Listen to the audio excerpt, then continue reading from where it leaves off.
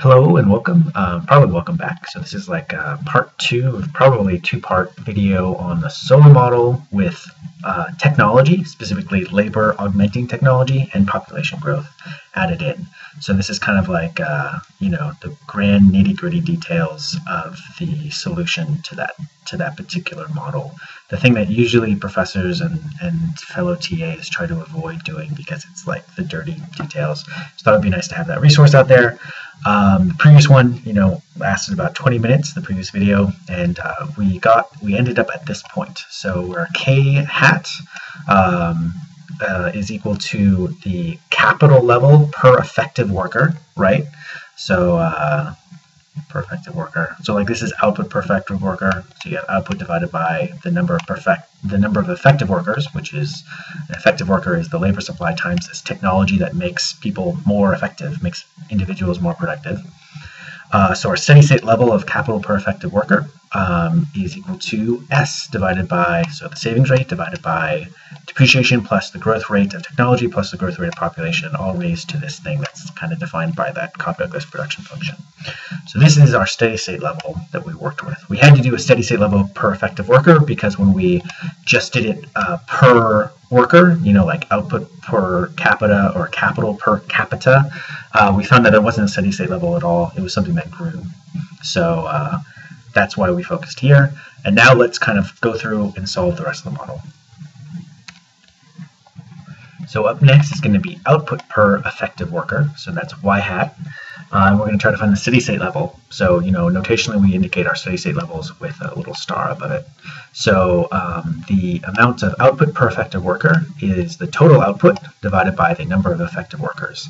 And then, I'm kind of following the tradition that I had where this column over here is going to be discrete time, this column over here is continuous time, and I kind of follow the notation where typically discrete time has those little time subscripts like k sub t, and so k sub t plus 1 or k sub t minus 1, and then continuous time follows the notation that this output is a function of time, what time it is.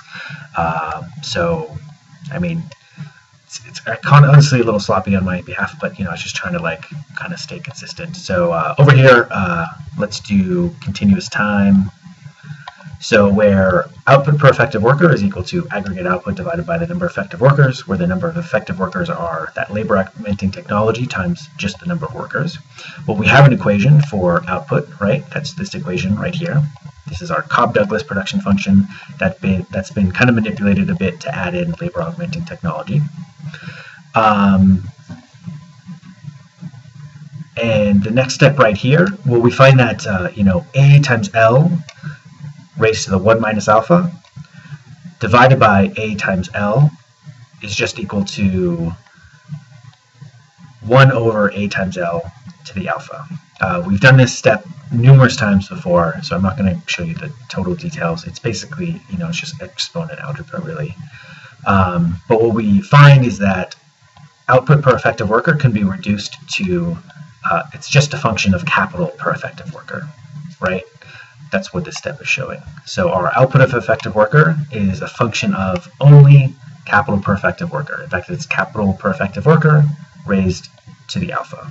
The only way that worked is because we had that constant returns to scale production function.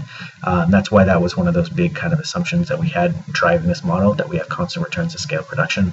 Otherwise, you wouldn't really get this result, or you'd have to have something else, in some other assumption. But yeah, so what we find is that output per effective worker is just a function of capital per effective worker. And hey, where did we start with this? Well, we had a solution. We had a steady state level.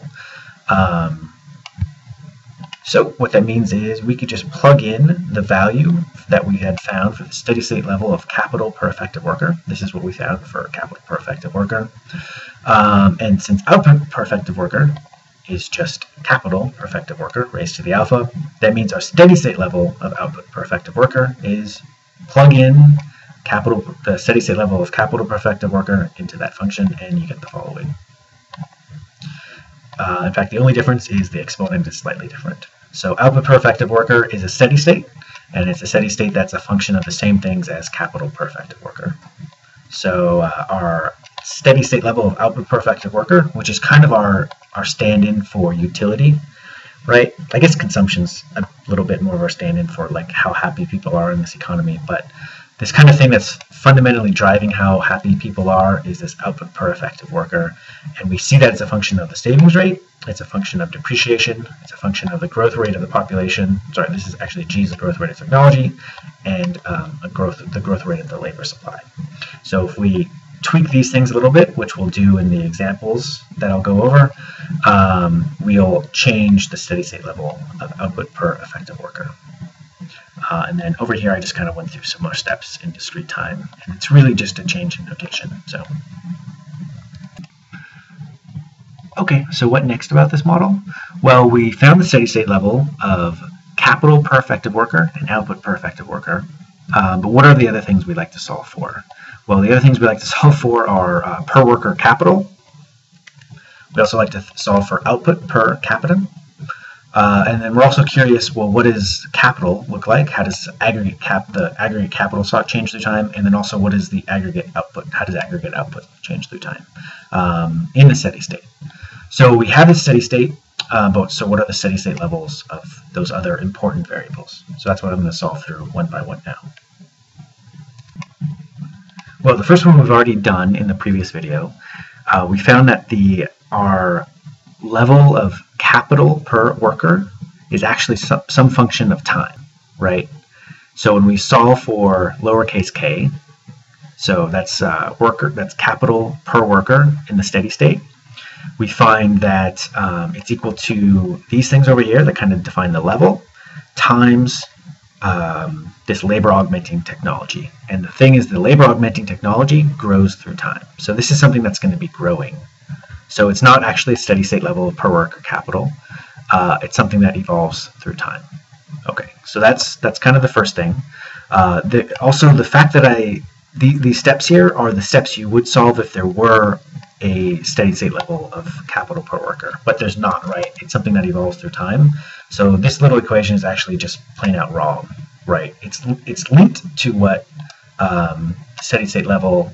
It's linked to what capital per worker would look like. All of these things are going to be affecting it, but the actual level of capital per worker is it depends on what capital was initially, and yeah, so it's basically not this, but these things are related to it. So the point is that capital per worker is some process that is defined by the savings rate, the growth rate of population, depreciation, but then also it grows with that technology that we added into it. So let's get to what is output per worker in the steady state. Well, output per worker here is just aggregate output divided by the number of workers. We then have an equation for output per worker, right? That's our production function here. It's a basic Cobb-Douglas, but we added in labor augmenting technology. So when we solve for this and simplify it a little bit, we find that output per worker is equal to that labor augmenting technology raised to that exponent times capital per worker raised to this exponent. So if there was a steady state level of output per worker, it would be described by the following. It would be that there's some level y star that if we started off with output per worker equal to y star, then output per worker would be that level for all time. So if it didn't exist, that's what it would be. And we found over here, I mean, basically the things that I'm doing over here mean nothing because we see that we see that output per worker is a function of this thing, which grows through time, right? Output per worker is a function of this labor augmenting technology that grows at rate g. And then it's also a function of capital per worker, which we just found a second ago was something that evolves through time. So all the steps I'm about to do are kind of like no-nos, right? Because we know there's not a steady state. It's something that evolves through time as a function of stuff. But what we do find is that if the output per worker in the steady state would be a function of our labor augmenting technology, so that's how it grows, times these things that kind of determine the level, the savings rate, population growth, and depreciation. So it's important to look at this so that we know what growth rates affect the growth rate of output per worker, and it's also important to look at these things to know that savings, population growth, and depreciation are all things that kind of affect these levels, the level of output per worker. Okay, so now let's switch over to the last two variables that we find important, which are going to be output, the capital Y, and aggregate capital, the capital K. So let's start off here with capital. What is the level of capital in the steady state? Well, first off, there's going to be no steady state level of capital. It's going to be something that evolves through time. But if there were a steady state level of capital, we would use our capital accumulation equation. You know, the change in capital is equal to the savings rate times the total output minus depreciation. So if there was a steady state level of capital, that steady state level of capital K star would be some level that if we started off with that level of capital, then it would stay at that level of capital for all time. All right. So if there was, we would solve our capital accumulation equation and find that K star is equal to the savings rate times aggregate output divided by depreciation. So we have an equation, right, for Y, right? Output is equal to this kind of augmented, this twisted version of the Cobb-Douglas production function. And plugging that in and solving through it, we find that this hypothetical steady-state level of aggregate capital is equal to the savings rate divided by depreciation raised to this exponent times the stock of labor augmenting technology times the number of workers. So this isn't a steady state, right? Because these two terms here change through time. And in fact, we know the growth rate of this, and we know the growth rate of this, right? The growth rate of labor augmenting technology is G by the setup of our equation, by the setup of our model, and we know the growth rate of labor grows at rate N. So we don't have a steady state, but we do know a little bit about it.